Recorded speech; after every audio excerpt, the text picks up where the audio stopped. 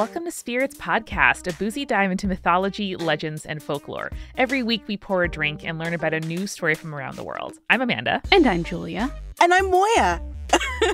Yay! Moiya's here. And this is another installment of Advice from Folklore. Yay! Yay! Dr. McTier, here again. If only I was better at rhyming, I could have made that into here and McTier. Would have been perfect. Would have been wonderful. I still loved it. It was such a nice little jingle. I love a song. Get things going. And I love that we can set aside an hour-ish of our day to think about what the gods want for us. And I would love to bring to our tribunal today, our Trinity, our mother, sister, best friend, goddess trio of how to set boundaries with my family without feeling like I'm being selfish and a pain, which comes to us from Caitlin. Amanda, have you been watching a lot of Survivor lately just because you mentioned the word tribunal? Julia, I did indeed find a way to begin Australian Survivor: Blood versus Water. Whoa. Which premiered as of this recording yesterday in Australia. I'm just riding the high. Moiya shared a photo of Cosmo in the Slack. I couldn't be more excited. Good things happening. I do need to ask what the concept for blood versus water is very quickly, and then we'll answer this question. Well, Julia, it does involve two tribes titled Blood and Water, and basically it's family members. So it's a mix of returning cast members and family members that each of them brought on, but then also just some people who are new to the show. And I'm like, how do they decide who's blood and who's water? One of them is clearly the protagonist and one of them is clearly the B-plot. In some cases they're celebrities, in some cases they're regular people, but it's very interesting. This promises to be a very interesting season of Australian Survivor. Australian Survivor is just longer, bigger, better than American Survivor. I'm going to say it right now, and I'm riding that high. Well, if you can survive in Australia, that's a lot more impressive than surviving in America. Yeah, they also show the temperature during the day, and I do have a Celsius to Fahrenheit converter on my phone to be like, that is 110 degrees Fahrenheit. Wowee. And I just listened to a podcast episode about arachnology with an arachnologist who spends her days literally holding black widow spiders. And the podcaster asked her, so are you afraid of any spiders? The only one she said was a spider that lives in Australia. That's where all the scariest ones are. Scariest spiders, scariest snakes. Scariest things overall. Well, Amanda, it's a good thing that we're talking about blood versus water, as in the blood of the brotherhood is stronger than the water of the womb, which I think is the original phrase. Which I also don't get, because then isn't the water tribe then just weaker by default? Who knows? But we, all three of us, know firsthand, as do many, many of the gods, how setting boundaries with family can be a hell of a thing. Yeah. Well, luckily I do have someone to channel here, so. Yes. Once upon a time, my father asked me to do something that I simply could not do. He was impatient and wanted to move on in his time of grief, and I was the answer to his problem, but I simply could not. But I found it too difficult to tell my father no, that he was crossing a line. So I tried to trick him to work around the issue rather than standing firm and setting the boundaries that would have made us both happier. Perhaps if I had told him no, that I had expressed my discomfort rather than making sacrifices in order to make him feel better, I would not have been driven from my home. I was fortunate to have support, but I do know how hard it is to stand firm, to say no, to create boundaries that I would not allow anyone to cross. And yes, when your parents have given you everything, it is even harder, but it is for the best to create these boundaries. You are not selfish or a pain. You are a person, just as the members of your family are. You will make mistakes and hurt just as they will. But with no clear boundaries, those mistakes and pain will just continue to happen. You must care for your own wounds and put on the armor of boundaries to protect yourself, and your family will simply have to do the same. May your armor be resplendent, unlike mine. Not that I'm complaining. Sincerely, Donkey Skin. I love Donkey Skin. Oh, Julia. I want this as a screen print.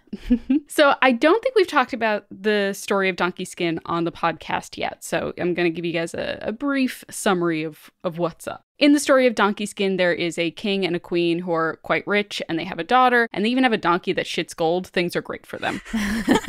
But one day, the queen dies after making the king promise that he will not marry again until he finds a woman whose beauty and attributes are equal to hers. After some years of grieving and waiting, the king finally decides that he would like to take another wife, but as he searched for the right partner, it became clear to him, at least, that no woman could fit the promise that he made to his wife except for one, his daughter.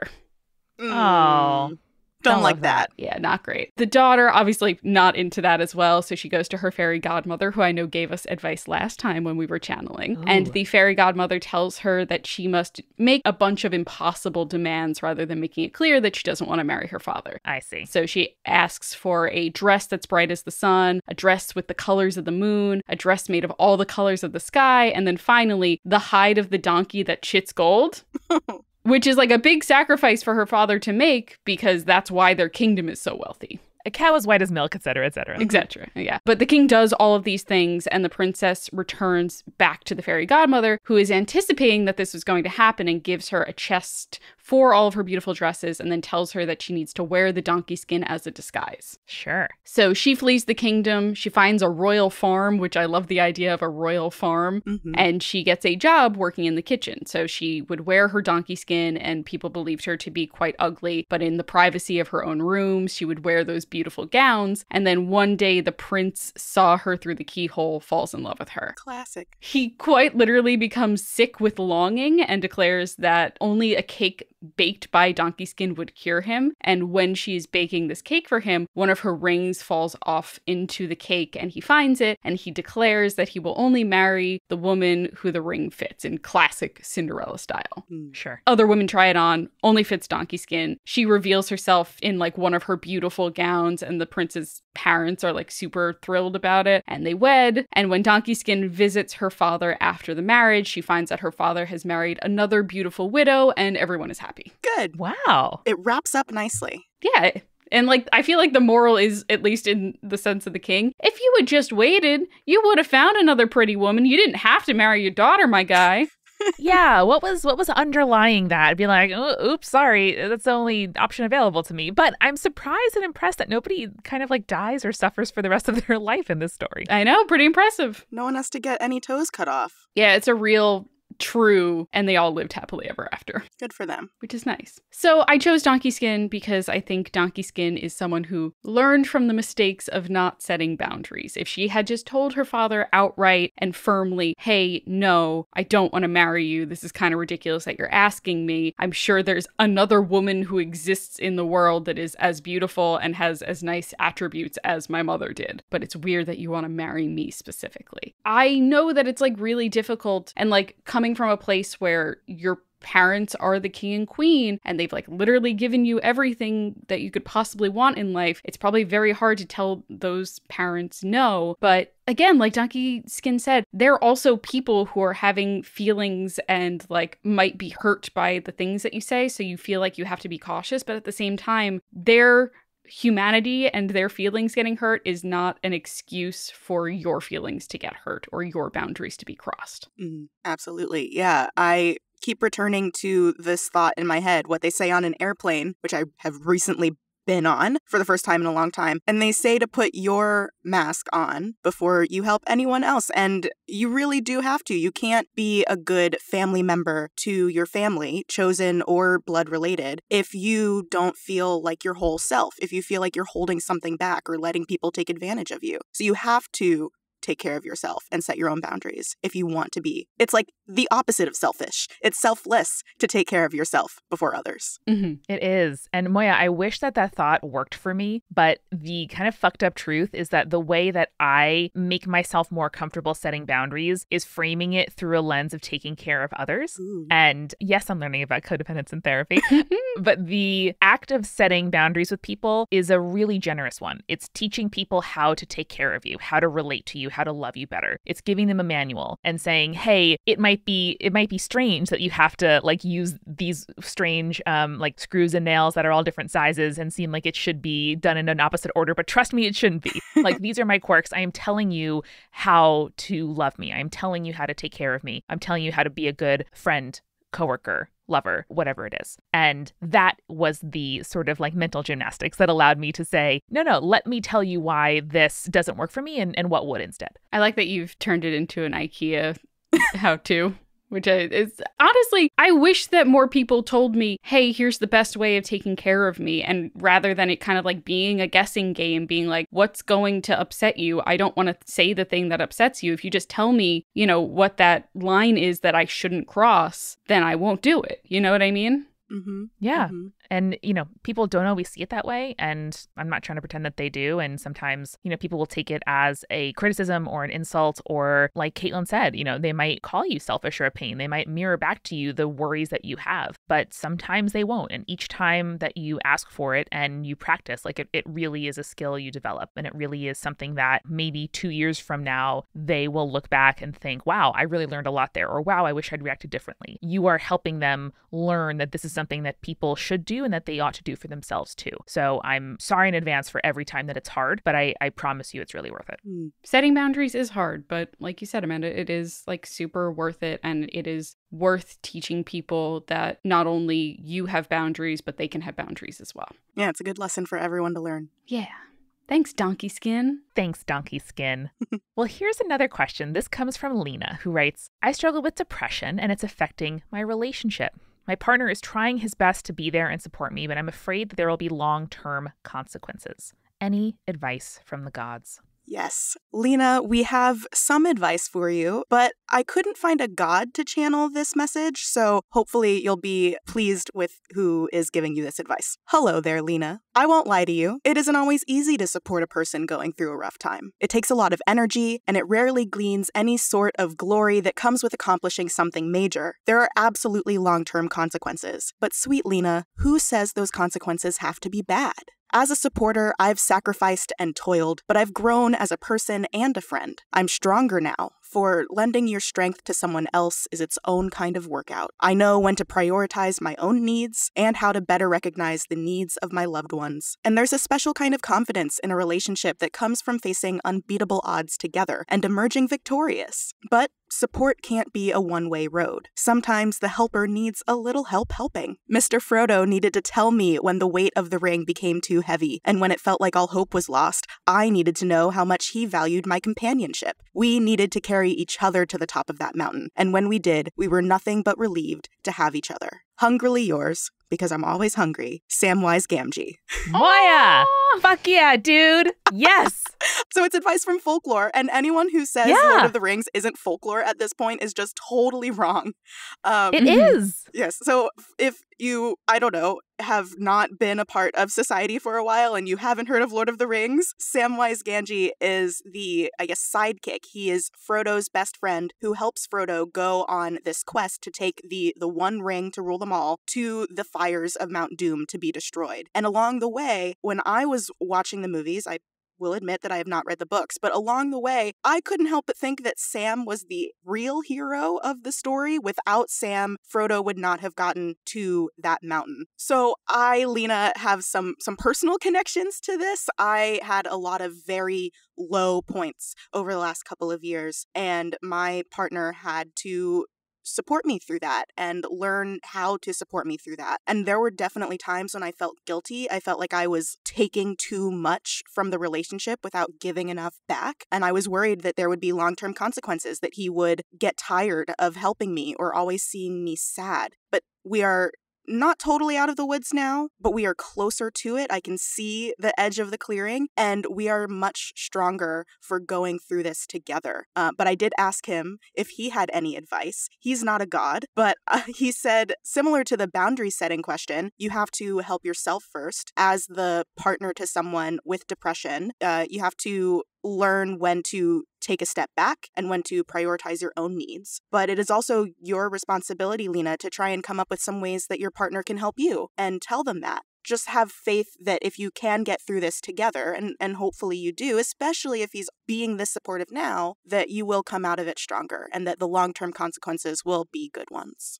Absolutely. So true. I also have such a personal connection to this. I've been in a very similar situation, and it is my current self-improvement project to be a better recipient of care. Ooh. Because I feel like I am a kicking and screaming, hissing cat that is being, adopted and dragged out of the comfy, damp woods where I am miserable, but I know exactly where everything is, and being cleaned and taken into a warm house and given food and water. And the whole time I am screaming and yelling about how much I prefer my dank woods. And listen, I have to do my part, I have to accept to say thank you, to squash and figure out all my little systems and steps for dealing with the guilt and shame and not putting that back on the person who's trying really hard to help me. So focusing on something that isn't just the shame that I need support is really helping me. And so trying to be a good foster cat, trying to be a good adoptee, trying to be a good patient has been a kind of mantra that I've been finding helpful over the last few weeks. Absolutely. I mean, for me, a lot of times it's like just being reminded that I need to do things in order to take care of my body when my brain is feeling bad. So like a lot of times, like Jake will see me laying there. He's like, when did you last eat? And I'm just like, oh no. And he's just like, have this banana. I'm like, I don't want. He's like, have the banana. Come on, just do it. And I feel better after I eat the banana, shockingly. Even though I know from experience that I am going to feel better. I'm like, this won't help at all. You know, I feel like a little Victorian spoiled child sometimes when he's trying to make me do the things that will make me feel better. Papa, I don't want my oranges. It's so rude that things like getting out into the sun and eating food make you feel better. Like, how dare they? How dare they, truly? You think just a little walk is going to help me? No, sir. Oh, I feel better already. My stupid little walk, my stupid stretches in the morning, my stupid journal. I know, I hate them, and yet they're so helpful. Yeah. Yeah. We're in the woods with you, bro. We understand. Mm-hmm. And hopefully someone's pulling you out of the woods and putting you in a nice home with a fireplace and a little cat bed. Yes, and taking you out of your dank woods. I love that phrase. But I'm really glad you have support, Lena, and I hope that you can also learn how to accept that support and not feel guilty about it. Yeah, totally. Let's help Emma next. I wonder what figure from folklore can answer this question. What is the best way to rebuild an in-person relationship with my husband after 2 years of long distance? Nothing is bad. We just aren't used to being around each other all the time. I think I have something for this one. You mean there are estranged lovers in folklore? Who can What? say? Yes. Emma, my wife and I have a rather unconventional living arrangement. At times, it almost feels like I'm a bachelor again, living on my own for 6 months out of the year before my wife returns to me. And the times that she spends with me is wonderful, of course. When she is gone, I miss her like the roots of plants miss the sun during winter, hidden in the cold ground until it is born again into the world. But whenever she returns, there is always a need for transition, getting used to one another again. The privacy of my inner chambers no longer feel private, for there is another person there. Another person I love, to be sure, but another person nonetheless. I find in these times where the privacy I have grown accustomed to feels strained, that I may separate myself from the situation. Perhaps that is the day that I wander the shores of the Styx, or take Cerberus for a walk through the asphodel meadows. And my wife understands. There are times where she too wants her peace and quiet in the infinite quiet of the underworld, I'm sure. And those moments of quiet contemplation on our own only strengthen our appreciation for each other's companionship when we come back together. May you and your spouse be only separated by choice for the years to come. Yours, Hades. Well, that one was easy. That one I guessed, but my point stands. I think I gave quite a few hints in that one, but yeah, that was nice. Wow, Hades is a really good writer. Yeah. Mm-hmm. I feel like I might have spruced up his language a little. I feel like he's very clinical sometimes with his writing, but this time I think he nailed it. Yeah, absolutely. I love it. Well, Julia, what about Hades inspired you? Sure. I'm just going to give a brief overview in case this is your first episode of Spirits and you don't know the story of Hades, even though we've talked about it a million times. Welcome. He is the Greek god of the underworld. We're constantly retelling the story of Hades and Persephone, but Hades stole the goddess Persephone away into the underworld to become his wife. Her mother, Demeter, was distraught when she found out that Hades had stolen her daughter, so she begged Zeus to intervene and have her daughter returned to her. The deal was that so long as Persephone did not eat anything in the underworld, she could return home. However, Persephone had eaten a number of pomegranate seeds and thus was bound to spend half of her time in the underworld and half of her time back on the surface, making her both the goddess of spring and the goddess of the underworld. As such, Persephone spends half of her time with her husband before leaving and then returning again 6 months later. Quick summary of this story. I mean, Hades and Persephone feels very obvious to me, but in the case of these two, it felt more like Hades would be able to give you advice than Persephone. Persephone, when she leaves, you know, she's with her mother, she's with people, and she is used to like having people around. I feel like Hades is very isolated in the underworld in those months where Persephone is gone, and so he needs to have this kind of transition period of getting used to having someone around again. I think that this was very much the case for me at the beginning of the pandemic when my husband had to stay home from work and stuff like that. And I was just like, I feel like you are right on top of me. I'm so used to staying home by myself during the day and you're just here and I don't know what to do with you. Like if I need to pee and you're in the bathroom, I have to wait to pee. That's wild. I never have to do that when I'm home by myself. Or it's like I went to go into the kitchen, our very small apartment kitchen, to get myself a thing of water, but you're like cooking and I can't get to what I need to get. So, and like, I think there is a little bit of a guilt too for some couples where it's like, you're home. We need to spend all of our time together while you're home. But sometimes you just need that alone time and getting used to asking for alone time and being like, hey, I'm going to go into the other room and just read for a little bit. I don't want to watch TV right now. Or, hey, I'm going to go for a walk just to pick up something from the drugstore. You don't have to come with me if you don't want to. And I think that helps in the transition period of reminding yourself, hey, another person lives here too, but I can still have my privacy and my moments to myself. Moiya, you're a scientist. If you had, like, let's say, a beaker of red liquid and a beaker of blue liquid, and both of them are, like, almost all the way full. Okay. And what you were trying to do is make 2 beakers of purple liquid, what would you do? Would you, like, pour one entire one into the other one and then have it all spill everywhere? Or would you do like little bits back and forth until it's pretty much purple? I would get a third beaker. I was also going to say get a third beaker. Okay. Let's say you only have 2 beakers. Then you might just like slowly pour them back and forth until you get purple all the way. So I think what I would probably actually do, assuming that these are blue and red because of like food coloring and not because they're different substances with different densities or whatever, I would just like make the beakers kiss. Yep. And then I would shake it so that they mix. That's very good. Yeah. I love that. That's smart. That is way more detailed and has more knowledge than the thing that I was going for, which is like, you know, you can't just dump one into the other and assume that it'll be fine.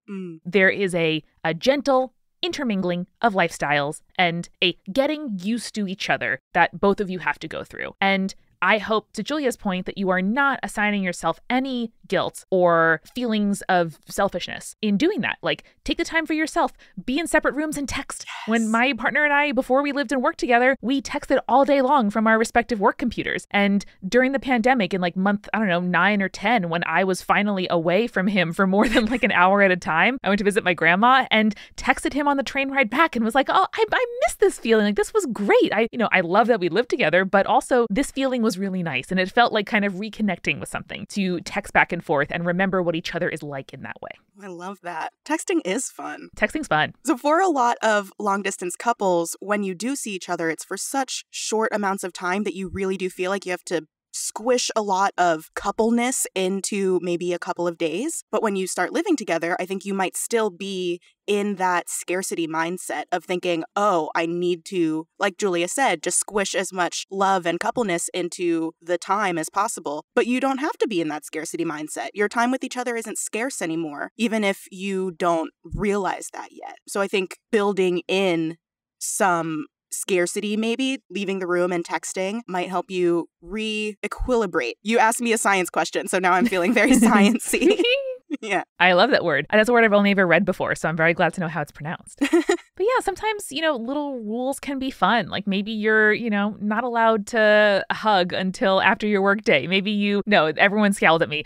Maybe not. Okay. Maybe you take your meetings in separate rooms and you make it fun and exciting to come back together again. Maybe you take a break during your work day and you have, a half hour of lunch together and then go away separately. Maybe you ease into, doing weekend plans together. Like you assume and make it the default that, every Wednesday night you'll both kind of do your separate things, watch your separate TV shows, hang out on the bed and on the couch. Or one of you goes and sees a friend when that's possible. Or every, Sunday morning you call your respective parents and take separate walks. And then if you decide to do those things together, it'll be because you want to and not because you assume, oh, we live together and so therefore the default is we have to spend all of our time doing the same thing. Yeah. Yes. Yes. No defaults in relationships. Just like choose what you want to do and don't do something just because you feel pressure from the outside to do it because you're in a couple. Right. I know. And like, don't feel obligated. Like if you like feel like you've created a sort of rhythm or routine and stuff like that, and you feel like you need to stay to that routine, you don't have to. You can decide, oh no, when you get home from work, we don't have to watch TV immediately when you get home. Maybe we'll like put on a record and like just chill or read a book or something like that. Like you can break things up the way that you want to break it up. And if that makes things easier for you, hell yeah.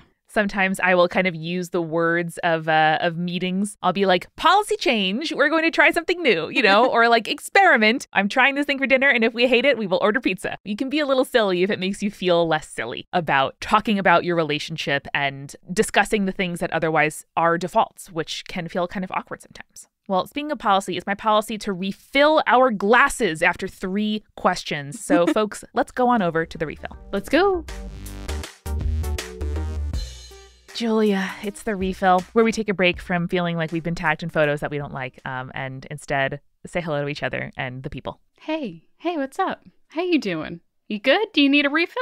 Oh, I do need a refill. Thank you. In the meantime, as you go and get our new drinks, I wanted to thank Sadie and Anna, who joined the Patreon over the last week. Thank you both. And thank you to our supporting producer-level patrons, Alicia Ann Fruity Chick, Hannah, Jack Marie, Jane, J. Bay, Jessica Kinzer, Jessica Stewart, Measlekins, Little Vomit Spiders running around, Megan Moon, Phil Fresh, Captain Jonathan, Malachi Cosmos, Sarah Scott, and Zazie. Hey, there's a bowl of chips in here. Do you want some?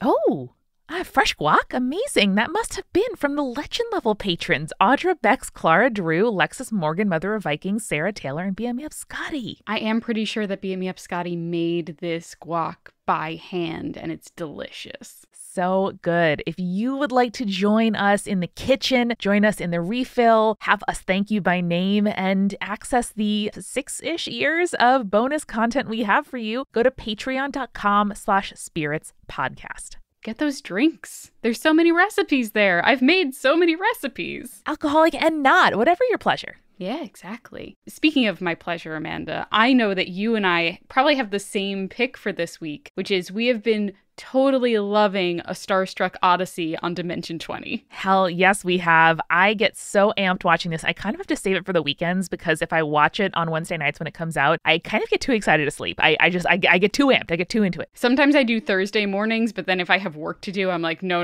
it has to wait until after work. Otherwise, this will be my whole day. Yeah, they are wonderful. Whether or not you enjoy Dungeons and Dragons or you enjoy RPGs or games, it's a really, really great way in. Even though, Julie and I are both on a Dungeons and Dragons show called Join the Party, which is also great and you should enjoy, I love the visual aids that this show has, and it's so helpful. It's so funny, very gay. Life is great. It truly is. Life is great watching that show. Well, Amanda, you mentioned Join the Party, one of the podcasts on the Multitude Collective. Do you know what other podcast I've been really enjoying and also enjoying editing lately? The one you edit, Queer Movie Podcast? That's true. So Queer Movie Podcast is a queer movie watch party hosted by Rowan Ellis and Jazza John. They're hilarious. I love them. You can join them as they research and rate their way through the queer film canon one genre at a time, from rom-coms to slashers, contemporary art house cinema to black and white classics. The Queer Movie Podcast is a celebration of all things gay on the silver screen. I did end a business meeting with Jazza the other day with him saying, I love you, and then saying oops, and then hanging up. So that gives you a sense of just how great these folks are and what our dynamic is like. So promise you are going to enjoy it. Julia edits the show, and new episodes come out every other Thursday. So look for Queer Movie Podcast in your podcast app or go to queermoviepodcast.co.uk. And finally, we have our brand new t-shirt. Our The Fool Tarot t-shirt is up for pre-order right now at spiritspodcast.com/merch. And a bunch of stuff's on sale. So if you want to get some pins and posters for 30% off, now's the time to do so. Do it. The shirt is incredible. I know a lot of our merch is black and some people are like, hey, what if you did other colors? This one's like a light green and it's adorable and I love it so much. My dad requested a shirt. So if you want to be like my dad, you should get one now. If Brian likes it, y'all will like it. Agreed. If a 6'6" Irish-American man who both lays bricks and works at a bank can wear it, so can you. That's true. And finally, Julia, we have to thank our sponsors. First, I want to make sure that we thank Calm. It's a little break, right? It's a little moment. Let's think about our thoughts. Think about what we're holding on to. Let's breathe in together. I felt like a yoga instructor just then. And that is the feeling that Calm gives us. See, my voice is calmer. The ups and downs of my volume are more regular because Calm is a mental wellness app that gives you and me the tools we need to improve how you feel. Over 100 million people around the world already use Calm, including me. They have not just sleep stories, which we've talked about at length, such that the train to Snoozeville is sort of vocabulary in my house because I like the Calm sleep stories so much, and the image of a train carrying me to sleep is one that I just adore. But there's also things like guided daily meditations, curated music tracks, and more. So for listeners of the show, Calm is offering a special limited time promotion of 40% off a Calm premium subscription at calm.com/spirits. Go to calm.com/spirits for 40% off unlimited access to Calm's entire library. That's calm.com/spirits. Friday nights at my house, Amanda, are now D&D nights. We do an in-person D&D game on Fridays, which I absolutely love. And we kind of start a little early, like we're not hungry for dinner yet. And sometimes you're just like really into the session that you're doing. You're like, oh man, we're about to fight the dragon, but no one wants to leave to go get the pizza. No one wants to leave to go get the Indian food that we ordered. Yeah, a dragon, you're going to need all your party members. You can't spare somebody to go out and get the food. Exactly. You don't want to take a break because it's all very exciting. That's when we open up our phones and we open up our DoorDash app and we get our food through DoorDash. DoorDash connects you with the restaurants that you love right now and right to your door. And you can also get grocery essentials. Like maybe you're sweating real hard because that dragon is going to mess you up. You can get deodorant delivered with your Indian food. That sounds great. And ordering is super easy. You just open up the DoorDash app, you choose what you want from where you want it, and your items are left safely outside your door with a contactless delivery drop-off setting. And they have over 300,000 partners in the US, Puerto Rico, Canada, and Australia, so you can support your neighborhood go-tos or you can choose from your favorite national restaurants. And for a limited time, our listeners get 25% off and 0 delivery fees on their first order of $15 or more when you download the DoorDash app and enter the code SPIRITS. That's 25% off up to a $10 value and 0 delivery fees on your first order when you download the DoorDash app in the App Store and enter the code SPIRITS. Don't forget that's code SPIRITS for 25% off your first order with DoorDash. Subject to change. Terms apply. And finally, Julia, this podcast is sponsored by BetterHelp Online Therapy. We talk about BetterHelp a lot on the show, and this month we are discussing some of the stigmas around mental health. I don't know about you, but I sure grew up thinking that therapy was something unusual, something that is not a normal part of life that sort of like quote unquote regular people don't utilize or ever go to. And hey, that's just wrong. I have been getting therapy through BetterHelp for almost 2 years now, and I really love how convenient it is. I can message with my therapist during the day so I can confirm like, oh, hey, I'm running a little late. Can we start a little later? Or, hey, a slot opened up earlier in my day. Can we do something earlier? It's so easy and flexible to use. And I like my therapist. We can meet via video when I'm feeling it and via phone when I'm not. Or I can message and fill out a worksheet or a journal. There's lots of things in the app that can be really helpful as well. For somebody like me who loves homework, I can fill that out and I feel really productive. BetterHelp is customized online therapy that offers video, phone, and even live chat sessions with your therapist, so you don't have to see anybody on camera if you don't want to. It's much more affordable than in-person therapy, and you can be matched with a therapist in under 48 hours. Give it a try and see why over 2 million people have used BetterHelp Online Therapy. Once more, this podcast is sponsored by BetterHelp, and Spirits listeners get 10% off their first month at betterhelp.com/spirits. That's BetterHelp.com/spirits. And now, let's get back to the show. Moiya, this is the time in the podcast where we ask you, what you been drinking lately? Yes. So I am taking February as a substance-free month. Cool. So I am replacing my substances with root beer floats. Yeah. This is a genius. I love this. Thank you. Because it still is giving me that dopamine hit. It still makes me feel good. It still is delicious. So yeah, I'm refilling my root beer float. I feel like people don't appreciate the at-home, like, not cocktail option, but like the at-home, like, fancy drink. For lack of a better word. Like the idea of putting ice cream in root beer. Incredible. Why don't we do that at home more often? We really should. Yeah. I have a dedicated root beer float stein, actually. It's more than a mug. I love that. Oh my God. That's so great. I really enjoy squeezing fresh citrus juice into my water and using like little pebbly ice when I feel like a fancy bitch and like using a straw, like a metal straw at home. Mm-hmm. So I totally feel you. There's nothing like it. For Christmas this year, Jake's aunt who lives in California just sent us a box of lemons from her lemon tree. The dream. So we just like take half a lemon and squeeze that into our water every day. And it's like, I love it so much. Amazing. Oh, incredible. Well, next we have an anonymous question. This one reads, how can I tell my significant other how much they mean to me without straight up proposing yet? Mm-hmm. We have something for you. Anonymous, whoever you are. Oh, I should say, imagine that I am like an old Black woman in a church hat when I say this, please. It's purple, in case that matters. Dig it. It does. Thank you. I always pictured a purple garment for you, Moiya. This checks out. Thank you. I am wearing purple. There you go. Dear blessed child, there are 1,001 paths you could walk with your beloved, and not all of them pass through a wedding. My belly and I are sometimes tethered through marriage, and sometimes we're not, but we are always connected through our friendship, mutual respect, and his great skill at paying me compliments. That is the path we have chosen. In the future, we may turn onto another, or we may reach a fork and choose to go our separate ways. If you are not ready to step down one of the paths to marriage now, find another path that speaks to your beloved's heart. Perhaps a path of service, or art, or physical pleasure. My supplicants leave me gifts of perfume and dresses to show how much I mean to them, and it is always appreciated. But that is because the gifts are what I've asked for. That is what makes me feel loved. What makes your beloved feel loved? What paths have made them feel most cherished? Let that knowledge guide your next step. In love and happiness, Anaisa Pai. P.S. There's a P.S. If all else fails, try giving your beloved a cigarette and some warm beer. Who can resist such luxurious treatment? Hell yeah, dog. Oh, I want to hang out with her. I know, right? So I picture Anaisa Pai, who is a Loa from the Dominican religion known as the 21 Divisions, as my great-grandma, who I never met, but she was just this, like, old Southern Black woman.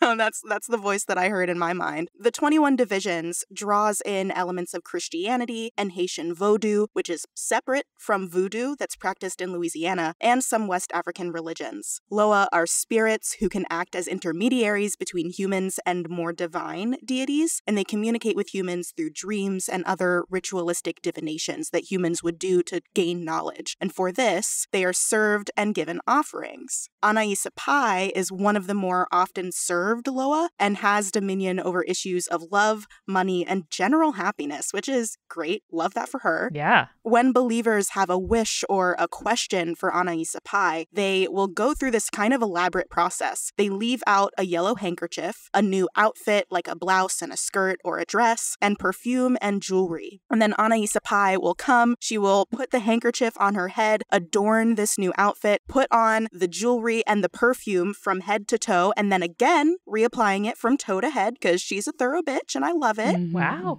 And only then, after she is made up, is she ready to be consulted. But you also have to give her a cigarette and a warm beer in a fancy glass, like a champagne flute. Whoa. And then once she's sated, she will answer your question. I love the fanciness. Incredible. Right? I don't know why the beer has to be warm, but I am not going to yuck Anaisa Pai's yum. Anaisa Pai is described as flirtatious and happy. She loves to dance and be the center of attention. And as Christianity grew more influential in the Caribbean, the Loa became syncretized with Catholic saints, and Anaisa Pai is often associated with Saint Anne, who is the Virgin Mary's mother. Oh, look at that. Wow. Yeah. So I am a mere mortal. I can't claim to know exactly what Anaisa Pai meant when I channeled this message. I am just a vessel. But my mortal interpretation of this is to ask for your significant other's love language. If you are not ready to propose, this is assuming that your significant other hasn't just straight up asked you to propose, because that's like a whole other issue. If that's what they're asking for and you're not ready, maybe do some self-reflection on why that is. But if that's not what your significant other is asking for, what would they like? What ways have you shown love in the past? Maybe words of affirmation, or planning a trip for your significant other, or introducing your significant other to your extended family if you haven't done that yet. There are so many ways to show love, and it doesn't have to involve a ring. Yeah, I think that one of the biggest problems with relationships is a lot of people feel pressured to kind of hit certain milestones by a certain point, especially like in a relationship. It's like, oh, well, if you're however many years old and you're still dating after 2 years, dump that person because they're not planning on being serious with you in the future, which is just not true, you know? Mm-hmm. People move on their own schedules. Exactly. We don't have to like hit these milestones and stuff like that. And like, I understand that for some people, it's because they say that because they've been burned in the past. And like, you know, it's just a matter of like, you need to have these lines of communication open. Again, I feel like that is kind of the through line of our thing here, where it's like, ask people what they want and tell people what you want. It's Julia, okay. It's so hard. I hate it. I love my dank woods where nobody communicates. I know. That quiet dank woods where no one talks to you. Yeah. Mm-hmm. And you don't have to talk to anyone else. Mm-mm. But you're so right. And there are also so many reasons why marriage might not be on the table or timeline or a thing that you want. Like you could be disabled and you can't get married here in the US because life is fucked up. There could be visa issues, caretaking responsibilities. You're queer, you're closeted. Like there's lots and lots of reasons. But what you can do is say to your significant other, I'm so grateful you're in my life. I am thinking about the future and you are in it. I love thinking about the plans that we're going to make and the things we're going to do. I can't imagine my life without you anymore. I don't know exactly what that looks like, but I wanted you to know that. I love thinking about the future and I love thinking about you in that future for me. And you may be able to tell that one of the ways I feel most loved is being told that explicitly. And so saying it back to my partner is not necessarily the way he receives love the most. And for that, I try to, buy him gifts for no reason. We call them prezzies with no reason, prezzy no reason in our household, which is very useful. Do things that he finds annoying to help him via acts of service, etc. Lots of things. Just saying something as simple as, I love thinking about a future with you in it could be really useful. When you said that, we are not in a relationship, but when you said, I can't imagine my future without you, I felt that in my heart. Those are really powerful words. Thank you. It's also really fun and flirty to talk about getting engaged one day or getting married one day before you do so. That's a fun phase of the relationship before the engaged phase of the relationship, before the married phase of the relationship, if that's the way that your marriage is going to go and your relationship is going to go. Yeah, absolutely. My favorite just phrase that I tell Jake all the time is, you're my favorite person. Aww. Which is just it's true. You are. He's great. I just reminding him, I chose you out of all of the people in the world, and it's because you're the best in my mind. I love that. Jake is the best. Not my best person, but the best person, and certainly the best one for you.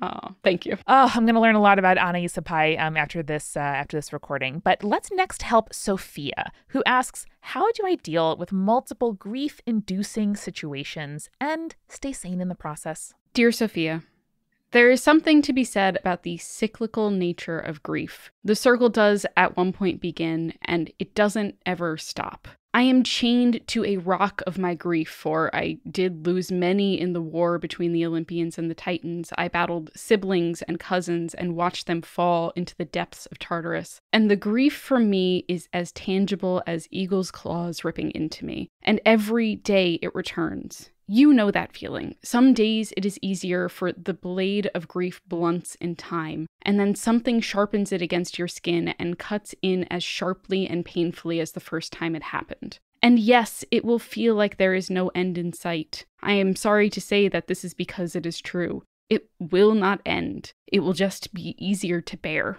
Your skin will become thicker, it will become bronze to protect the pain beneath, but it won't make the pain go away, but time will make it more bearable. I know that isolation only makes grief fester like a wound. Surround yourself with people who care for you and they will be a balm. They will never understand the uniqueness of your grief, but no one will. Do not push them away, for they are like a cool rag against a fevered forehead. Not a cure, but treating some of the symptoms. And sometimes that's the best you can do. Yours in grief, Prometheus. That was nice. Let me give a little background on Prometheus. So Prometheus was the Titan god of fire in Greek mythology, and his story is told by Hesiod in the Theogony. He plays an important role in Greek mythology because he is kind of situated in tales as the first challenger to Zeus after he takes the throne on Olympus after banishing the Titans. So here's how it goes. Prometheus plays a trick on Zeus in favor of the mortals. So Prometheus placed these two sacrificial offerings before Zeus. One was a selection of beef that was hidden inside an ox's stomach, kind of representing nourishment hidden inside a displeasing exterior. And the other selection was bull's bones that were wrapped in, quote, glistening fat, which represented something inedible hidden inside a pleasing exterior. So Zeus ends up choosing the bull's bones. Classic Zeus. Classic Zeus. And that kind of sets this precedent of future sacrifices where mortals will keep meat for themselves and sacrifice bones wrapped in fat for the gods. And this obviously pisses Zeus off, and as a result, he takes fire away from humans. And obviously, humans suffer without fire. They're not able to warm their houses, they can't cook their food, and so Prometheus feels really guilty about his trick that basically ended up punishing the mortals. So Prometheus sneaks up to Olympus, he hides fire within a fennel stalk and then returns it back to humanity, and Zeus obviously is further enraged and decides to punish Prometheus, binding him with chains to a rock and sending an eagle to eat Prometheus's immortal liver every day, which then grows back every night. And eventually Heracles would come across Prometheus and, with Zeus's permission, kill the eagle and set Prometheus free.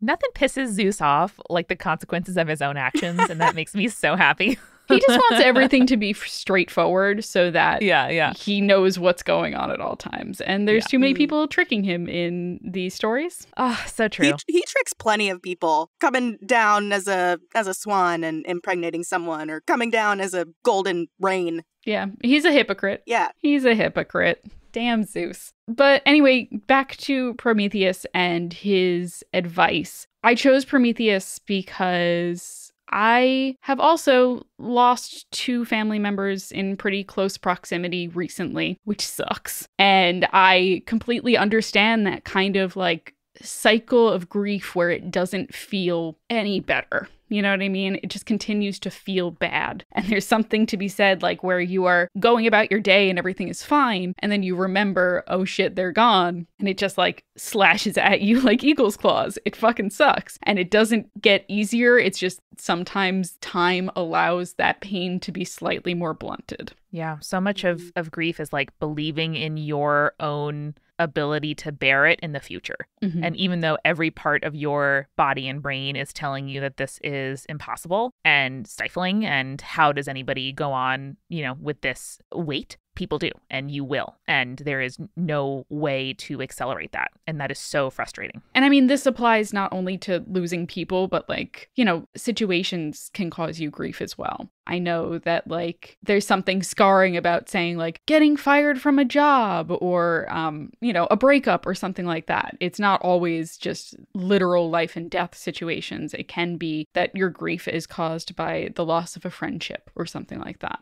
Yeah, or a future you pictured for yourself and for whatever reason isn't on the timeline anymore. Mm-hmm, mm-hmm. I don't have too much to add. I haven't personally experienced this. I've been very lucky, but I have seen something on the internet that might help. A new framing of grief instead of thinking of it like something that will get easier over time. I've seen people talk about a box with a ball in it and there's a grief button inside, and over time the ball gets smaller so that it hits the grief button less often, but it's still there. It will come back. I think it's important to know that it will come back sometimes when you least expect it, and to be prepared for that and not see it as a total backslide into square one where you were. It will get better and then it'll get worse, but it then will get better again. Absolutely. Yeah. I mean, my husband lost his father very suddenly about 8 years ago. Mm-hmm. And it's just sometimes you hear a thing of music or you see a movie that that he liked. Or smell a smell. And the grief just comes back to you. Yeah, the smell as well, because smell is such a powerful tie to memory, and it doesn't get easier. It's just sometimes you think less about it, I guess. There are more things happening in your life. And then sometimes that makes it worse too. Knowing oh, there's a big momentous occasion coming back and this person's not here. It sucks. It does. I think the button is a very useful analogy because, you don't need to make this harder on yourself by judging your reactions, judging how your grief presents itself, how often it does, how acutely it does when it comes. There is no wrong way to grieve as long as it doesn't, hurt the people around you more than is necessary. I hope you take it when it comes and treat it like a cold where, this is happening and I'm going to deal with it and I'm going to heal and then I'm going to get another cold. And I don't know when and I don't know why, but I know now what I have to do when I get one, and know that we get it and we love you. Yeah, knowing what you have to do when you get one is nice. Like if you can, there's no silver bullet for grief, but if you can come up with a process or almost like a ritual, throughout history, people, different cultures have come up with ritual ways to deal with grief, ways that you can be with community or processes and steps that you can actually go through. And that's really helpful to have almost like a list of steps that you can go through to make you feel like you are progressing, even if it still hurts. Yeah. And you can have your grief buddies. I know I do. People I can text, whether it's my siblings, all of us, lost our grandfather at the same time about a year ago, or people I know who have gone through something similar. And I can say, man, it is hitting me today, or man, I am in the bog. I'm in the bog of grief and I'm laying here. I know I'm thinking about a woodland environment so much today. And they're like, I get it, dude. I see you there. And you're right, Moiya. Like there are so many ways in which cultures and religions have dealt with this over time. In Judaism, for example, when you say a morning prayer, you have to have 10 other Jewish people there with you in order to like make it valid. And part of that is you say that every day for a year. And so every day you see the people who are there for you and they can be different. But then when you get to the point where you do a special prayer every year after the person passed away, your grief buddies are there. The same people who have someone else to remember on that day are there with you. And it's something that is built into the ritual to give you community in that time. And there are probably hundreds of examples of similar functions. But the point is, it's so frustrating to try to do alone. And I hope that you let yourself say to somebody, even if it's texting them a certain emoji. That's something that I often do is I'm like, hey, this emoji of a pine tree means I am feeling prickly and weird and I'm sorry about it and just dealing with that right now. Even if that's the extent of your signaling, give the signal. Like show it. Let somebody else know. Well, let's close with a very theater question, which I always love. This is from another Julia who says, I had to take an acting class next semester and it's utterly terrifying. How do I cope with stage fright in a class that's required for my major? Yes, Julia, we have something for you. Dear Julia, we all contain within us a whole crowd of personalities clamoring to come to the surface. For a god like me, all it takes to become one of those other people, or animals as the case may be, is merely desiring to be it. For a mere human like you, it takes much more effort to shift your being, and your shape will basically stay the same, but it is still within your reach to become someone else, if only for a short while. Are you afraid to stand on that stage as yourself? I certainly hope not, because you don't have to act or pretend if you're being yourself. But if you can just convince yourself that you're someone else when you're on that stage, there's no need to fear. Hold your new name and quirks and motivations in your heart. The character you're playing doesn't get stage fright because the character you're playing doesn't think they're on a stage. They are just living their life.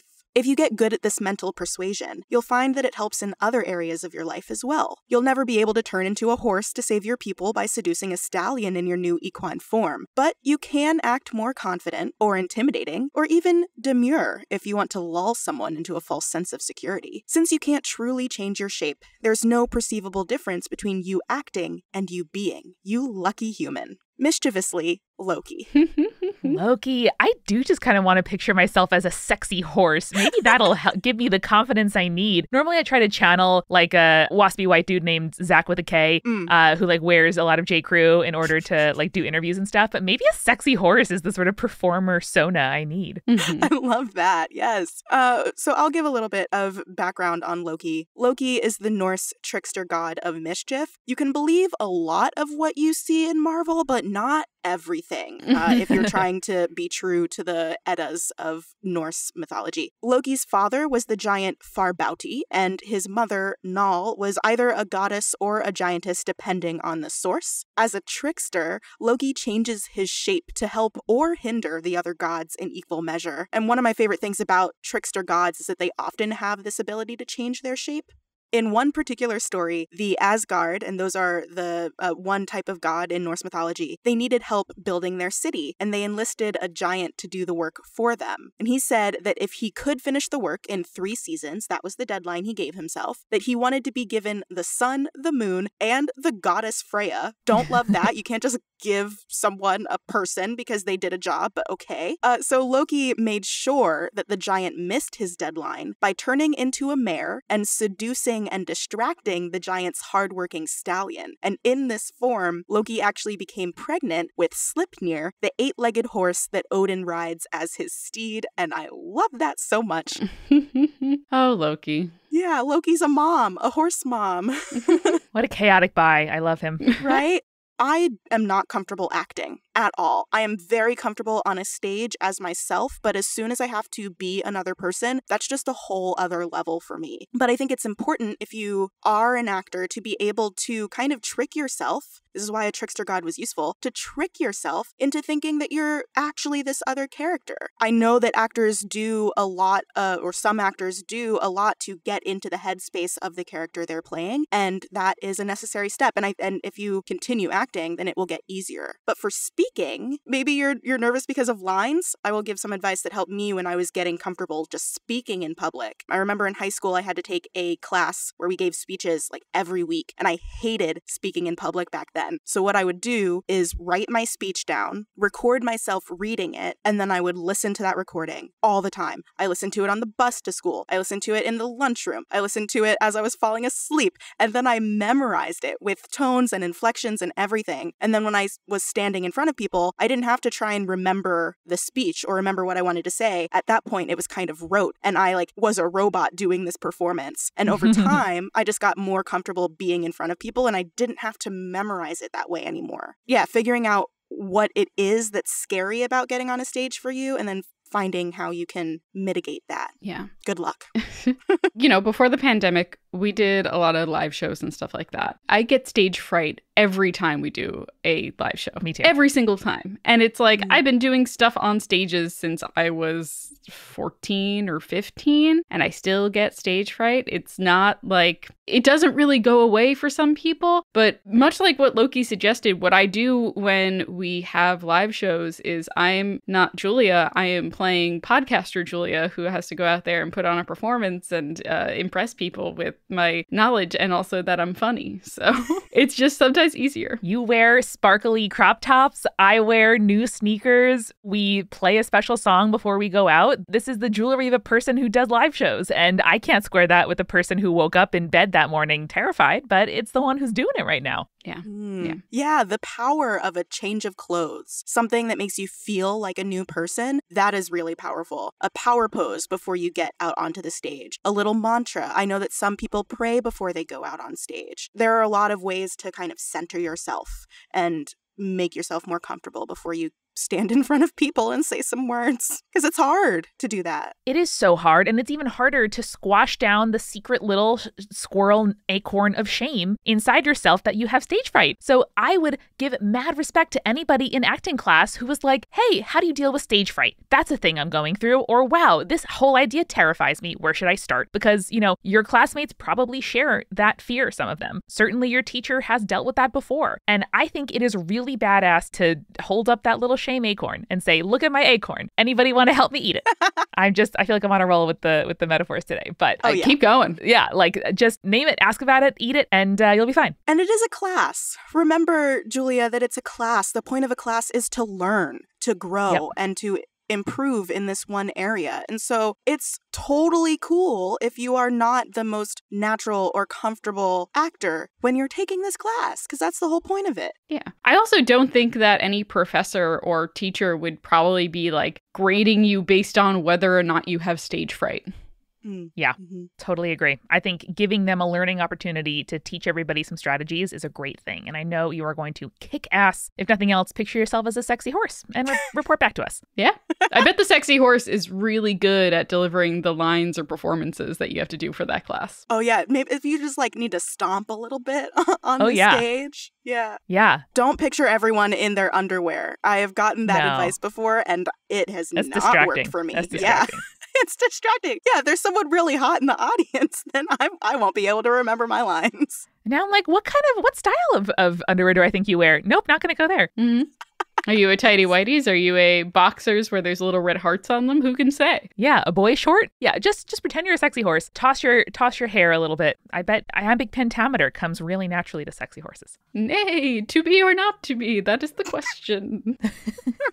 Oh, guys, I could talk to you all day long, but I think that's the perfect note to end on. Thank you so much. And thank you to the gods and figures and quasi-deities and Samwise Gamgee for helping good conspirators out today. Thank you so much, gods. And thank you for your questions. Yeah. And thank you, Moiya, once again, out here channeling for us. We all appreciate it. Always happy to do it. And remember, listeners, thank you for staying creepy.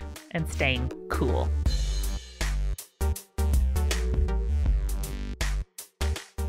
Spirits was created by Amanda McLaughlin, Julia Shafini, and Eric Schneider, with music by Kevin MacLeod and visual design by Allison Wakeman. Keep up with all things creepy and cool by following us at Spirits Podcast on Twitter, Instagram, Facebook, and Tumblr. We also have all of our episode transcripts, guest appearances, and merch on our website, as well as a form to send us in your urban legends and your advice from folklore questions at spiritspodcast.com. Join our member community on Patreon, patreon.com/spiritspodcast, for all kinds of behind-the-scenes goodies. Just $1 gets you access to audio extras with so much more, like recipe cards, both alcoholic and non-alcoholic, for every single episode, director's commentaries, real physical gifts, and more. We are a founding member of Multitude, an independent podcast collective and production studio. If you like Spirits, you will love the other shows that live on our website at multitude.productions. Above all else, if you liked what you heard today, please text one friend about us. That's the very best way to help keep us growing. Thanks for listening to Spirits. We'll see you next week. Bye.